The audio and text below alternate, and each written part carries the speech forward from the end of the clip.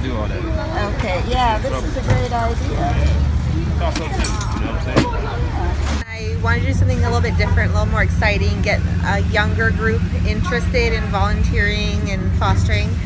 So I knew some firefighters and I wanted to join those two together, and that's kind of how it started. Where can people get the calendars? So we have them here at Caldron's Pet's Choice.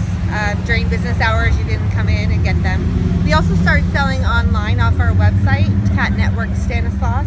I have a cat of my own. Actually, it's my kid's cat. So they kind of were like, hey, let's get Frankie, the cat you took the picture with. So they want that cat, but I don't think it's going to happen right now.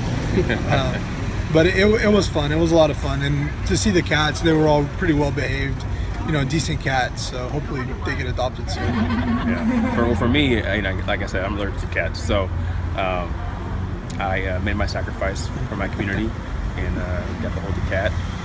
Had a little rash afterwards, but that's okay. You know, that went away. A lot of early Christmas presents, we've been told, so it's worked out well. And actually, a couple people have bought them, shipping them all over the United States, so that's pretty good. And this is the first calendar for both of you guys? It is. Yes. It is, yes. Each of the month has the cat's name, and so if you're interested in any of the cats, you can definitely contact us.